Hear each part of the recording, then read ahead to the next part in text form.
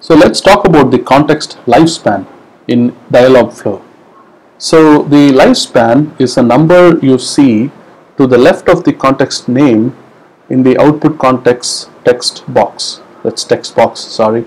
So here in the example I showed before, you can see that I have this intent. It's called get atomic number with context, and I have this output context called element set, and here you can see that there is a number inside this circle.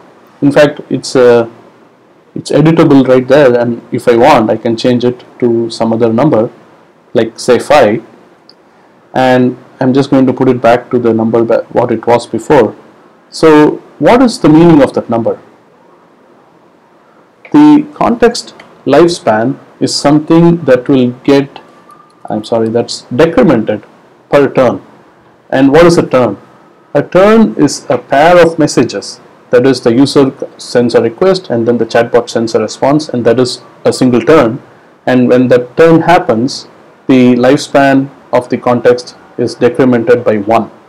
Now you can notice here that since I set this context to be just 1, after this turn is done, you will, this is interesting. When this turn is complete, that is when the context has been set, which means the turn after that is when the element set context lifespan becomes 0. And when a context lifespan becomes 0, that's when it is not active anymore. You might remember that I mentioned in the video about the context that I said if there are multiple input contexts and if one of them is not active, then that intent will not get triggered. That is what I mean by active. That is, a context might have been set before, but if its lifespan keeps decrementing and it goes all the way down to 0, at that point that context is not active anymore. So that's what we mean by the context lifespan. Now in theory, you can set the context to be very large, even some number as high as 1000, I think, if you want the context to be active throughout the session.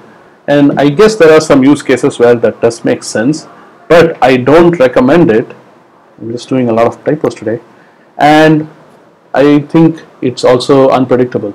I have an article about this on my website, and you can go and check it out. It's called the optimal lifespan of a context, and I think that using a context of 1 makes your chatbot a lot easier to reason about, but that's an advanced topic and I don't want to go into that for now.